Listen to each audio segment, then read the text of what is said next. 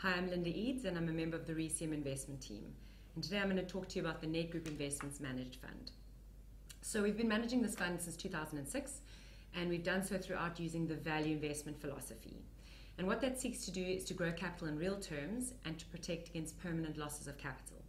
Now the second point is very important for two reasons. The first is that over the last year in particular, the fund has had negative returns. So that calls into question whether we're actually avoiding losses of capital. And the second is that the market environment is priced very expensively today. So I think the risk that most investors have at the top of their minds is the loss of their capital from this point onwards. So how does a fund like the Nedgroup Managed Fund, which doesn't seem to be doing a very good job of protecting capital, provide investors with protection against the ultimate risk out there for investors, which is the risk of permanent capital loss? Well, first let me speak to the negative numbers that you've seen in the fund over the last year.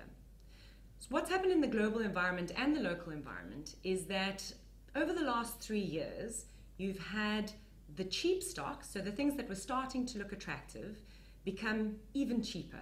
So they might have been trading at a 30% discount to what they were worth 3 years ago.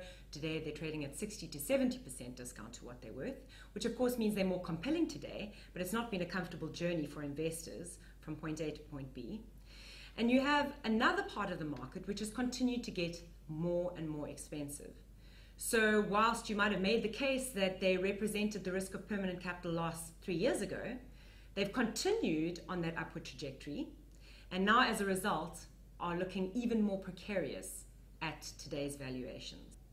So let's take a look at the South African market firstly at the overall level. What this graph shows is the South African price to book value ratio. And you can see that the solid line in the middle of the graph is the average, and the yellow line, which represents where the market is today, is significantly above that. And that doesn't bode well for investors in terms of the investment outcome from this point onwards.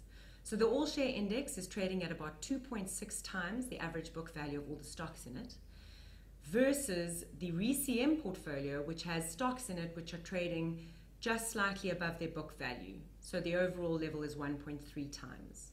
Now I can tell you that some of those stocks are even below book value. If you want to avoid the risk of permanent capital loss, you have to steer away from the most expensive parts of the market, because permanent capital loss comes about when stocks which are priced too attractively, too highly, experience a capitulation which brings them into more realistic territory. Often it's overdone, but it brings them back to levels which are more in line with their long-term fundamentals. If you want to steer away from those stocks, unfortunately it means that you have to sell down or sell out of the stocks that have performed very well over the last few years. And that's a difficult thing for investors to do. But as value investors, our process and the discipline of the process forces us to consistently sell down the stocks which have done well in the portfolio and invest in the stocks which are undervalued, which represent the best outcome from this point onwards.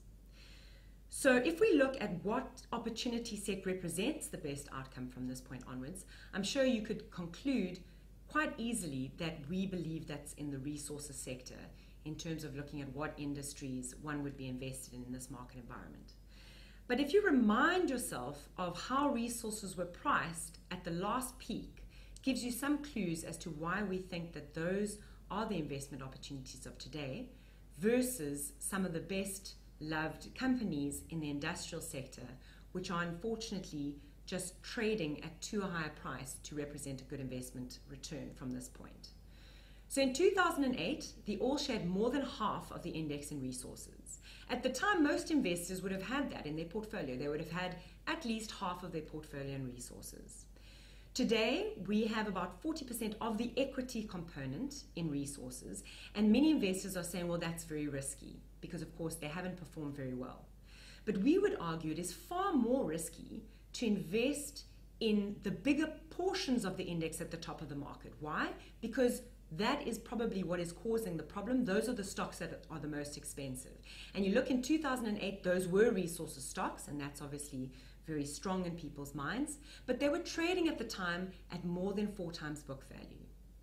Today, resources are trading close to book value, and it is in fact the industrials which have performed so well from the bottom of the market which represent the biggest risk of permanent capital loss. They today are trading at similar levels to what resources were trading at in 2008, at more than 4 times their book value. And of course, you can understand then why we don't hold many of these in our portfolio. Now, the interesting thing is that if you cast yourself back to the last market environment where mining was cheap relative to an overall environment that was expensive, you're looking at 99-2000, just before the bursting of the dot-com bubble. I'm sure you would probably find it quite interesting to know that in that market environment, from peak to trough, the market fell by 49%, whereas mining stocks, in actual fact, were up 21%. Why? Because they were priced so cheaply before the market fell. So if the market is priced expensively and there is a huge sell-off, remember that people have to sell what they own.